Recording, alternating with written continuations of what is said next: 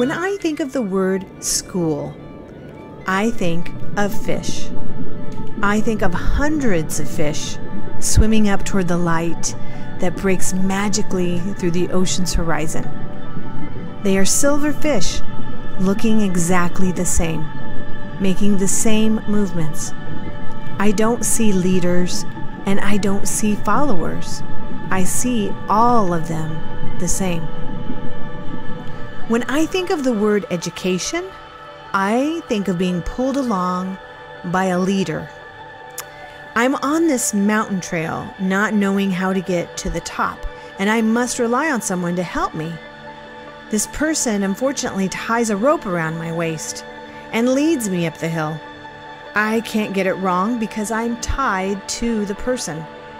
I can't fall because I'm anchored to him. I go at her pace, regardless if I'm winded. I stop when he stops, regardless if I want to continue.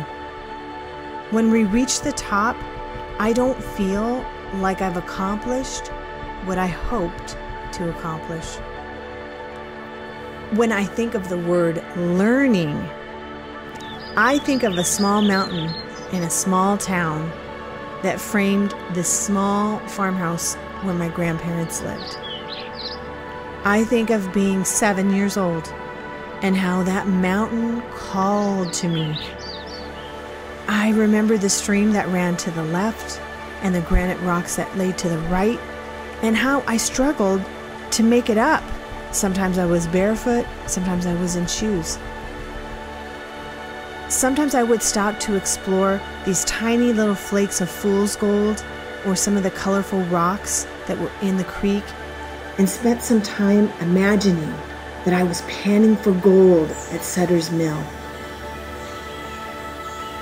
And other times I would become so fascinated by a tree with this huge hole, I would spend a lot of time trying to figure out what animal might live there.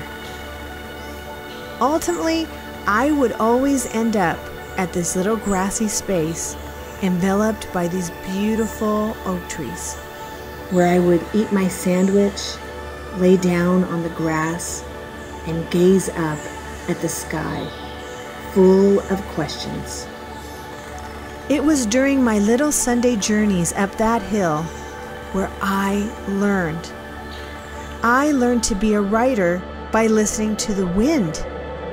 I learned math by determining how much time I had based on the distance I needed to travel to get home.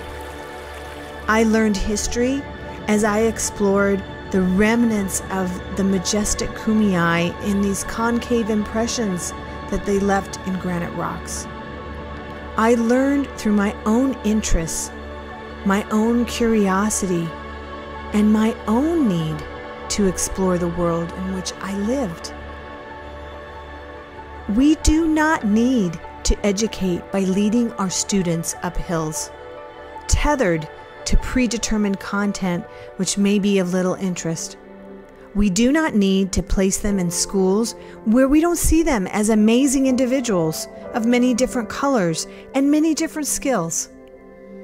We simply need to help them get started on their own explorations.